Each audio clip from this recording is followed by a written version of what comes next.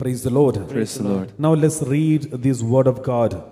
This word of God is Proverbs chapter 18 verse 10. Proverbs chapter 18 verse 10. Let's read. The name of the Lord is a strong tower. The name of the Lord is a strong tower. The righteous run into it and are safe. The righteous run into it and are safe. Praise the Lord. Praise the Lord. Though it's a very small sentence, there are lots of meaning in it. The name of the Lord means is not only the name Jesus. The name of the Lord means is the character of God. The name of the Lord means character of God. Which are the name of God? That is what we were praying now.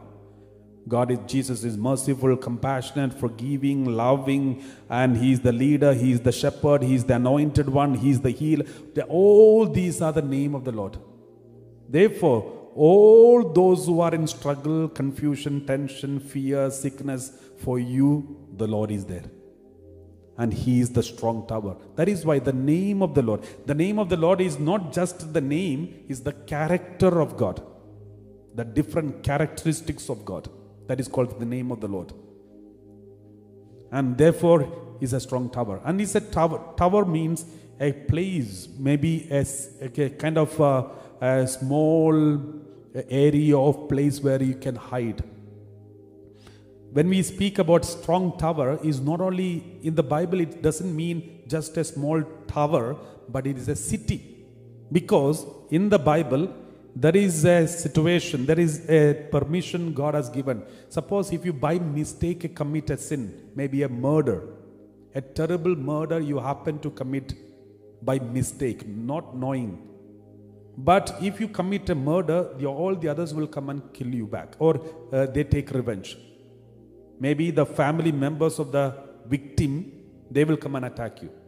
Maybe the opposite family will come, or maybe someone else. Or the friends of the man who is killed will come. If you happen to kill somebody by mistake, unknowingly, if you do some mistake, terrible mistake, not only about murder or any other mistake, any other sin you commit unknowingly, then God has kept some cities. It is called refuge, city of refuge. It is called city of refuge. There are so many cities of refuge in Israel. Anybody who is in trouble, they can go to that city. Once they are inside the city, nobody can come and catch them. No one is allowed. If someone goes inside the city of refuge and catch them or punish them, then they will be punished. So this is called city of refuge. So the best, with the moment you commit a terrible sin by mistake, unknowingly, you can escape there and run into that city of refuge, and then you are protected. That is the system. Let's read this passage. It is written in the Numbers chapter 35 verse 9 onwards. Numbers chapter 35 verse 9 onwards. The Lord spoke to Moses saying, The Lord spoke to Moses saying, Speak to the Israelites, Speak to the Israelites, and say to them, when you cross the Jordan into the land of Canaan, when you cross the Jordan into the land of Canaan, then you shall select cities to be cities of refuge for you. Then you shall select cities to be cities of refuge for you. So that a slayer who kills a person without intent may flee there. Verse 12. The city shall be for you a refuge from the avenger. The city shall be for you a refuge from the avenger. So that the slayer may not die until there is a trial before the congregation. So that the slayer may not die until there is a trial before the congregation. So this is for the safety of the man who committed a crime without intending it. God has created some cities of refuge in Israel. And let's read verse 13. Continue reading verse 13. The cities that you designate shall be 6 cities of refuge for you. And 14. You shall designate 3 cities beyond the Jordan and 3 cities in the land of Canaan to be cities of refuge. Because anybody who commit this mistake should have easy accessible to the nearby cities. Otherwise, if there is a long way to go to a lonely city which is far, then the enemies come and kill them.